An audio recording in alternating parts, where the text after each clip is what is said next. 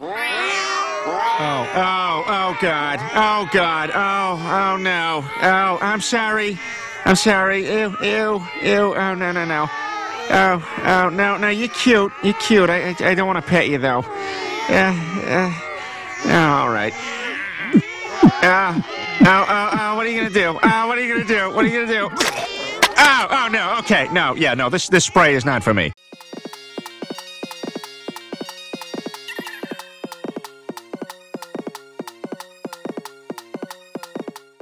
Eric is the man behind AtlanteanConspiracy.com and the author of a big conspiracy encyclopedia by the same name, covering everything from Atlantis to Zion.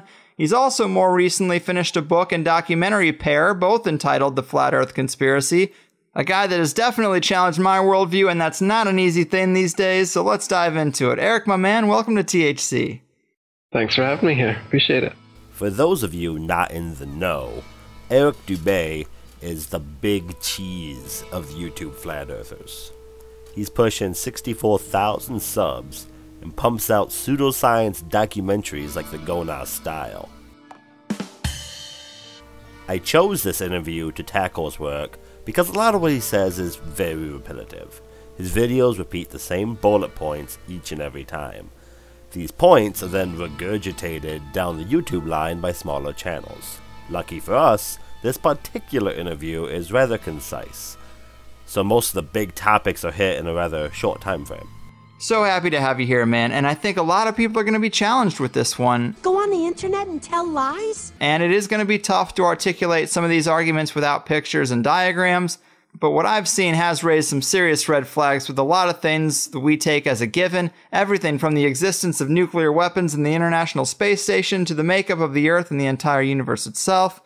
So let's not beat around the bush, man. You know, to challenge the heliocentric model of the solar system is pretty blasphemous in today's world.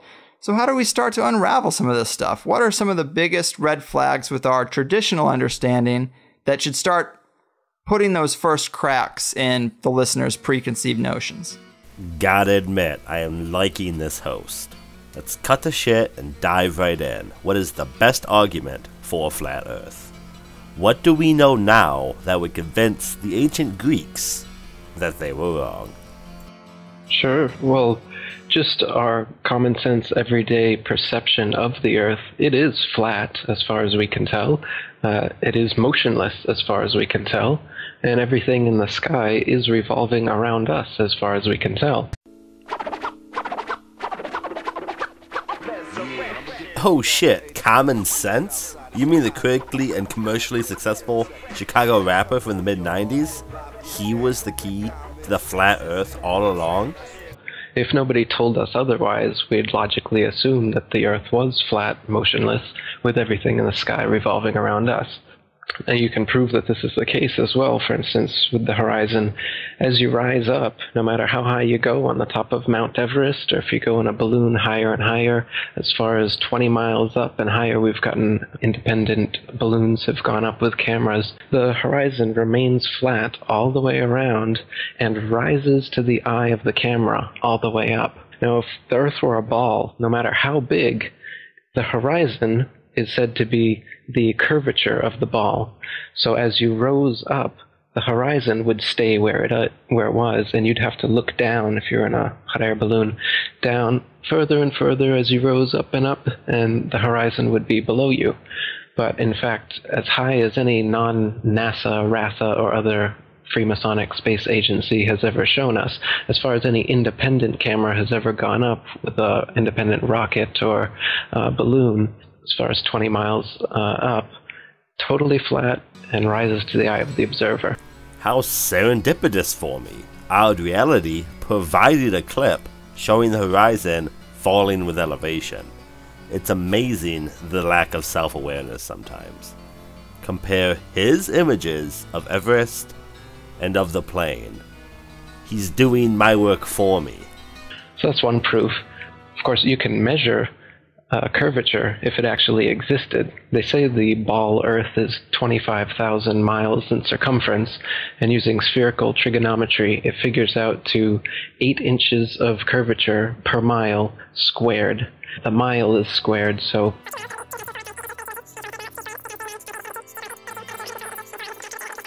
specifically on a ball 25,000 miles in circumference, as they say it is. So you can check with theodolites and telescopes and different methods, lasers, to see if the Earth actually does have that curvature.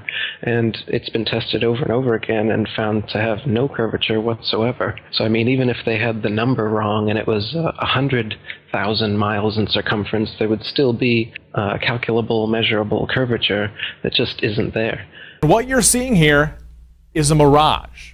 The laser-proof Frickin' laser beams attached to their heads Eric is referring to is most likely the Lake Balaton laser experiment that took place in Hungary. Hi buddy, how does the Earth look like? Earth is flat, Earth is flat, flat, flat. Yeah, I'm sure it is. To say this experiment was rough is to be very kind to it. Reached this point, which was about 3 kilometers away, they kinda lost the beam and suddenly another boat passed by and it appeared on it. Feel free to read the link provided below if you care to learn more, or call me a shill and a Jew, whatever floats your boat. The telescope flat earth proof he is referring to is probably someone looking at something through a telescope off in the distance that they don't think they should be able to see. These videos are a dime a dozen on YouTube, and they all have really fucking cheesy music.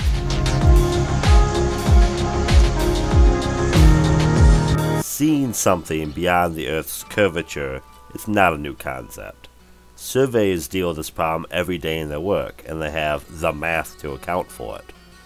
As to non-NASA photo evidence of a round Earth, again, a simple Google search will produce plenty of father and son built weather balloons showing the Earth's curvature. Isn't it funny how the Greeks didn't need lasers or weather balloons or DSLR cameras with high-powered telescopes to come to the conclusion that the Earth was round? They just measured shadows. Directly overhead, casting no shadow. But on the same day, when he observed the sun at its apex in Alexandria, there was indeed a shadow. The only place curvature exists is in NASA photos and videos, and those can be proven to be CGI fakes, and the early ones were literally taken through a round window to make the Earth appear round. An old reel received by mistake.